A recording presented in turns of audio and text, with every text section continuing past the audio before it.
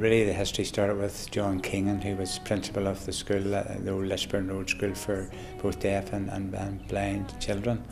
And he set this up some 150 years ago. But obviously there's been a number of other Presbyterian ministers since that, including George Grindle, who obviously I'd like just to pay tribute to him too in terms of the work that he did here over many years. Former teacher again at the School for Deaf Children. The deaf culture has many different facets. Unless you've been brought up in it or immersed in the deaf culture, it's very hard to understand and to grasp all the concepts and the problems, and it takes a long time. Well, growing up as a child with deaf parents, I suppose early on in the years you didn't really feel anything different, really, and just until you were at that age where you could understand life a wee bit more when you were out and about with your friends. To be honest, I used to think that there was something wrong with my friends because they couldn't sign and we could, and then you realise that we were the different ones and not that they were. But to be honest, it never really causes any trouble or bother, really. It's part of life, you just get on with it. Oh, I was very lonely, very lonely. I didn't have any deaf children in the neighbourhood. I was the only deaf child in the whole area.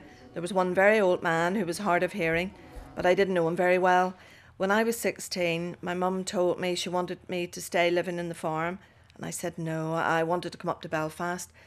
I wanted to come up to look for a job, and my mum was very disappointed, but I always would have travelled up at Easter and summer and Christmas to see my mum from the school I was boarding at. I would have travelled backwards and forwards, and the same with work. I would have travelled up for the holidays to see my mum and dad, and my mum did understand why I was happier, because I was able to mix with deaf people and communicate more easily, and I felt it was a lot better for me to mix with these deaf people. Certainly within the deaf community, they're very tight, they're very good to each other, they're very friendly. You really couldn't meet a nicer bunch of people, you really couldn't. What you see is what you get with them, and it's just a great, I have to say, looking back now, I think, to be honest, it's probably a privilege that I've been allowed to be brought up in this community. They're very straight talking, and I find that at the start very hard. One of the things I find as well is when they are signing, it comes across sometimes that they're quite aggressive, but it's not. It's just the way they sign, and they get intense in their signing. I even find now with the church here that people are always wanting to speak to you, that there's more of a welcome. Maybe within the deaf church. The hearing church, people come and sit down. In the deaf church, they want to talk. They want to spend time talking to you. They want to help you. They want to support you, which I think is a fantastic problem to have. There's a range of communication used when communicating with deaf and hard of hearing people. And obviously in Northern Ireland you've got British Sign Language and also Irish Sign Language. So it's important to realise that sign language is a language in its own right, and it has been recognised as such. It means it has some syntax, linguistical structure and vocabulary, and it's a very visual language, so it's not based on English. Well, my parents are both deaf, and a lot of people have asked me what it was like growing up with deaf parents and how did I cope. But to be honest, whenever you grow up like that, it's just part of your everyday experience. You don't know any different. So to me, I was happy having deaf parents. But obviously I grew up doing sign language, and what some people may not be aware of is whenever you grow up doing sign language, in the same way as you would have baby talk to your child, it's the same with deaf parents. So we had what we call home sign. And then I met my husband, and whenever we were getting married, he said he obviously wanted to learn how to communicate with my parents. So he wanted to go to a sign class, but he didn't want to be the only person going by himself. He wanted company, so I offered to go with him. And that helped me drop all my home signs. So I started learning proper BSL, British Sign Language. And we both went through stage 1 and stage 2 together. And then he decided he had enough sign language, but I thought, well, I might as well get qualified. So it was actually purely by accident that I became qualified to sign. And then a few deaf people heard that I'd been learning sign language officially and approached me to become an interpreter. Certainly with going to school, I think probably the bigger issues that we would probably have at an age back then was lack of interpreters. There was things that you would have been, like when your parents were brought up to school to see the teachers and things like that, probably 99% of the time you went in and acted as the interpreter. So interpreters are really a fairly new phenomenon in Northern Ireland. There wasn't really many of them before, and I was the 5th person to become qualified in the whole of Northern Ireland. We also then have to take into consideration people who have visual loss as well as hearing loss, and communication and with deafblind people would be different, and through touch and using the deafblind alphabet. And then you've got those who need to lip read, and lip reading isn't as easy as it looks. It's a very, very difficult skill, and a number of young children coming through schools now who are a bit mainstream and who are cochlear implants would be using speech and residual hearing much more than it would have been in the past. But today we're moving into a situation where technology is seen as providing opportunities for deaf people. For instance, cochlear implants, improved hearing aids. I got the cochlear implant 2 years ago after wearing 2 hearing aids for 25 years. Before, with the hearing world, I was very shy. I didn't get involved in anything because I didn't rely on my hearing too much. And then now with the cochlear, I can go back to the hearing world and do the things I learned in the deaf world. We can all text. Texting is very important and is a great facility for the deaf community. In actual fact, Skype is now being used a lot by the deaf community to communicate with each other.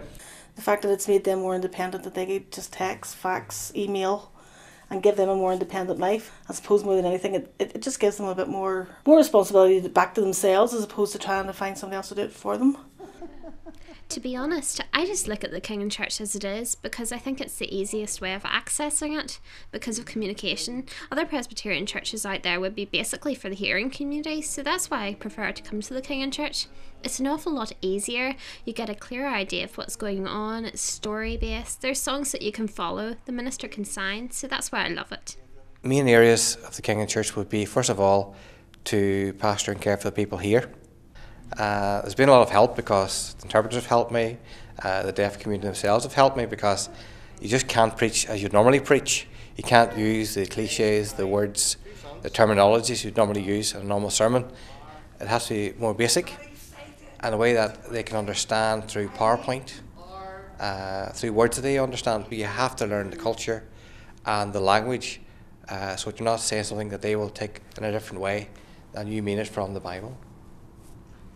Well, Glenn is fantastic. He really is fantastic. He has worked really hard. In my time, things were very old-fashioned. Now he's changing things and it's going his way. That's good. It's good to see it, and it's fine, and it's great for the future generations, younger people coming on board. So whenever they see that Glenn has made changes, they might entice him to join. And then obviously we're going to be coming out of the picture. It's not a one-man ministry. They're actually claiming the church back and taking part, and that has made such a difference to the Kinghan, I believe. I was born into the Kinghan Church and christened there, and had gone right up until my early teens. At that stage, Reverend George Grindle was our minister, but he was very, very good, and he was well aware of the hearing children that were going to the church as well as the deaf. We went to the youth clubs, we went to the Sunday schools. A fantastic opportunity because deaf parents could bring their hearing children come along to the church as well. So it was a perfect opportunity for the whole family to come along as well, because my son and daughter have come along with the person that's interpreted now, and it was a wonderful experience. Everybody really enjoyed it. The Sunday school is actually held in this hall, so the church is going on downstairs, but the children come upstairs, and that's great. They do Bible stories that the children really do enjoy. There's arts and crafts, and the parents can come up and see what's happening afterwards. Actually, through my father, he had brought me along here, but also the old school I went to in the Lisburn Road. We had brought us down. We had walked down in pairs from the school to the church, and from there until now I've been coming here. When I started working with deaf people, it was indeed with children at Jordanstown School, and the children used to come here for Sunday school. The minibus would have come here each Sunday morning. Glenn continues to work with the school and taking assembly and ensuring new children coming into the school are introduced to Kinghan Church at an early stage. We've been welcomed in there, very much so that we can go along there to classes as well as the assemblies. At one stage you had 300 odd children at Jordanstown School. That is now reduced to not nowhere near that, and children are now going to mainstream schools. So you have children who have cochlear implant, children with hearing aids, so they're widespread across Northern Ireland, and they're not having the opportunity to meet with the deaf community. We also believe very much that we need to get out there to the deaf community who don't go to church. There's a lot of deaf young people out there who have no connection with church whatsoever. So we've employed a youth worker. I think in the past the Kinghan Church was very small. Close-knit community, but now as the older generation are passing on and we're trying to get younger people on board, I feel we're becoming more open than we used to be. It's about not only influencing your congregation, it's wider than that now, and I think even with your activities, bringing more people in and working in partnership with other organisations, and it's introducing them to church activities as well.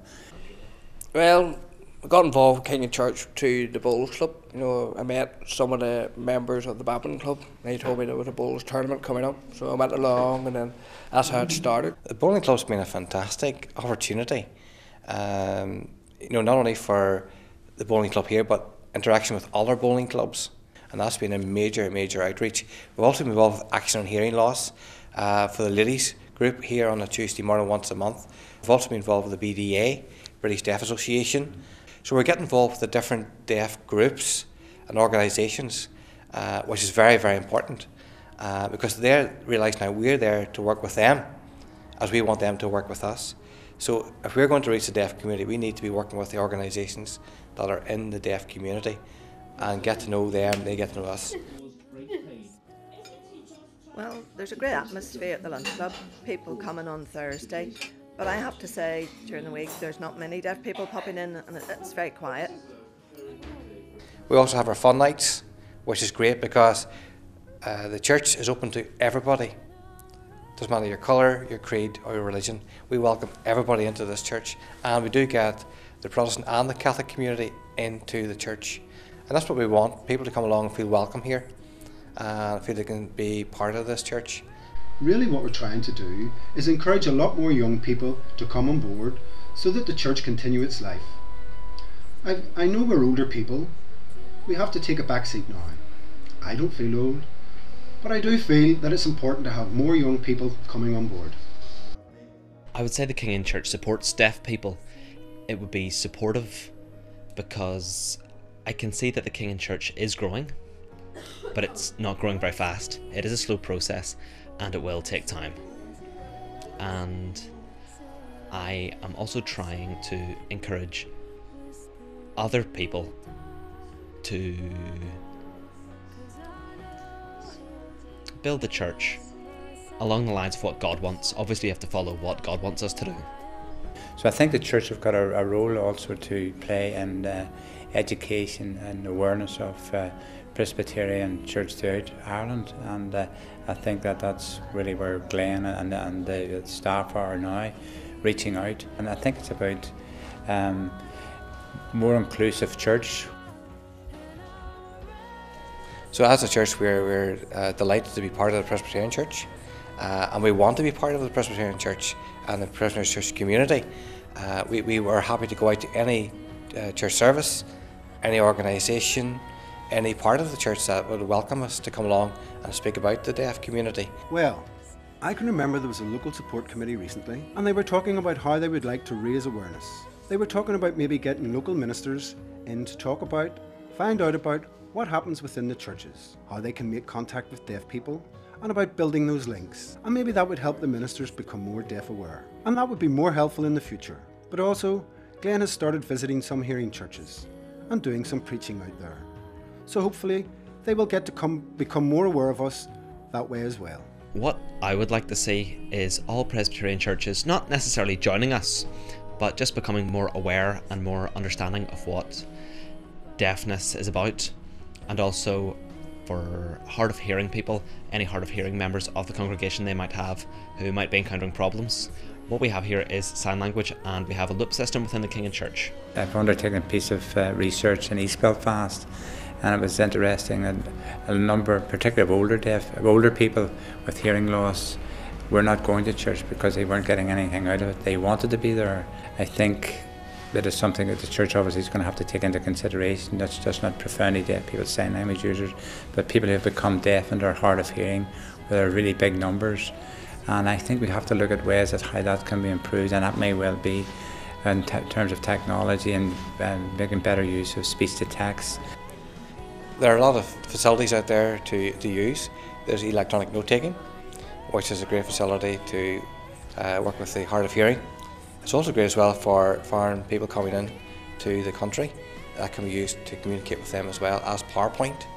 PowerPoint should be more suited to the deaf community, and you can learn basic sign language even on the internet, which is a great facility, and on your mobile phone, and the deaf community will appreciate that. We want to share the gospel with the deaf community. It's not only the hearing needs to hear the gospel, but the deaf do, and we want to get that across, and how much Jesus loves them and give his life for them and wants to be part of their life, and we want to share that with them, that they might know the gospel for themselves.